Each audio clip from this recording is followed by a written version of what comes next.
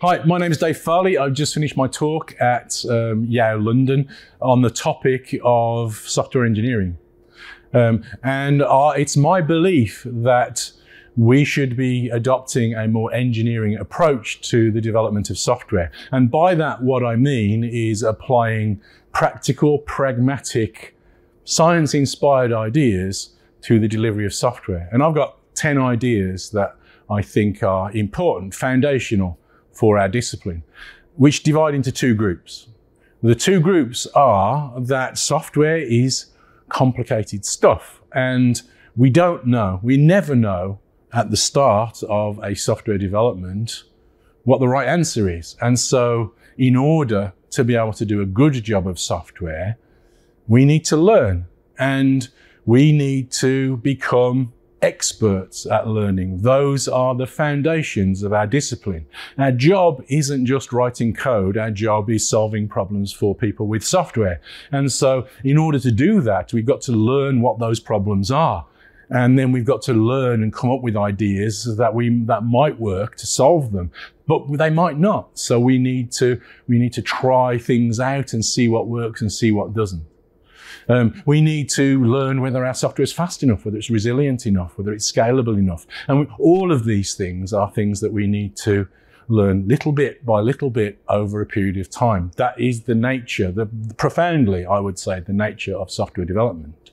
To become experts at learning, there's a big brother that we can look to and take inspiration from, and that's science. Science is all about learning and acquiring new knowledge. So I'm not saying that we need to be approaching software development with 6 Sigma levels of accuracy in our research or whatever, but we should be applying some of the basic ideas of science. And one of the core ideas is start off assuming that we're probably wrong, starting off that our assumptions are probably wrong. Then we start doing 5 things that I think are foundational for learning. We iterate. We divide our work up into smaller pieces, smaller steps, and we learn from that. And the way that we learn from that is by gathering feedback. We take feedback from our ideas and listen to the results and observe the results. And that allows us to better navigate our development, whatever that might be, towards success. We need to approach things, the development of our software, as a process of incremental building of our systems. Instead of imagining the creation of software as some genius having some idea and the solution springing fully formed in their minds, modern software development is nothing like that, except on trivially small, simple scales. For real systems, for real big systems, modern software is much more like a process of accretion, of learning. And so we're going to learn new things. We're going to layer those new ideas on top of ideas that we've had and tried out and tested before. And so we're going to build our systems incrementally.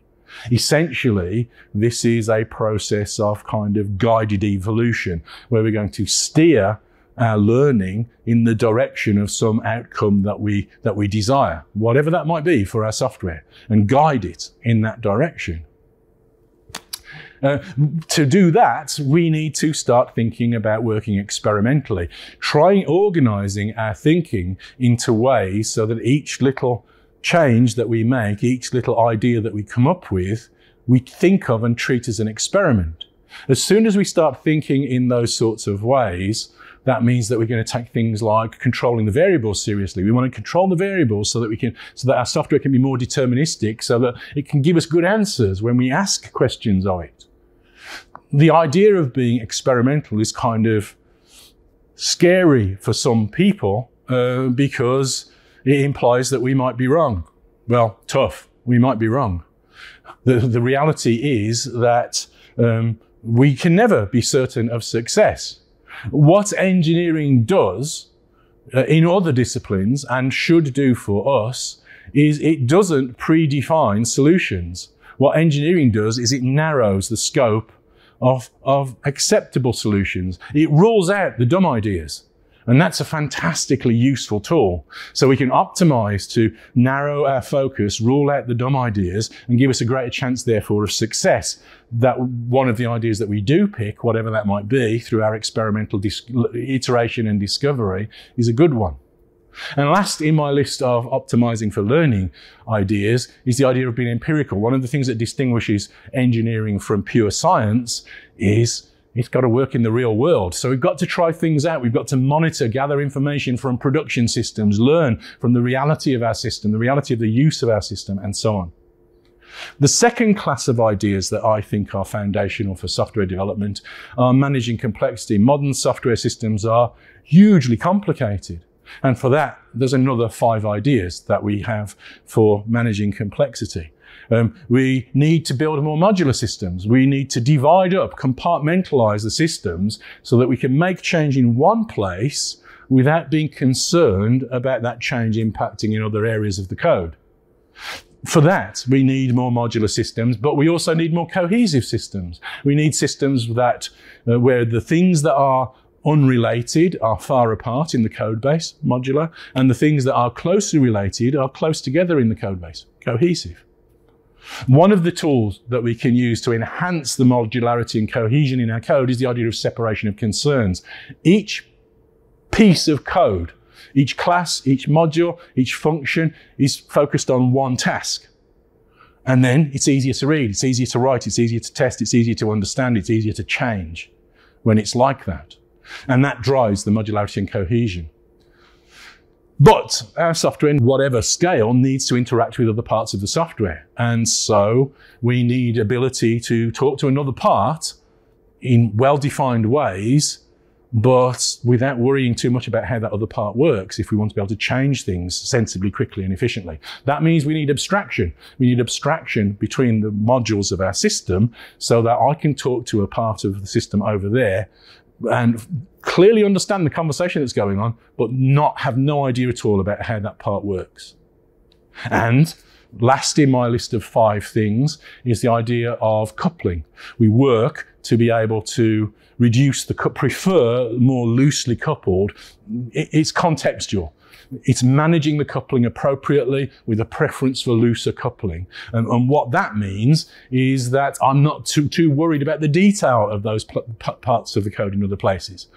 All of these things together are important for one single reason. And that one reason is really our ability to change the code. I would argue that the defining characteristic of high quality code is our ability to change it. Of course, there are other important things, other important ideas that are vital to good code.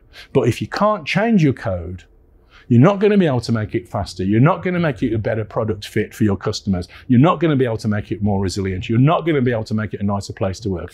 All of those other properties come from our ability to change the code. So the idea that I would like to leave you with is that the defining characteristic of quality in code is our ability to change it. Thank you very much.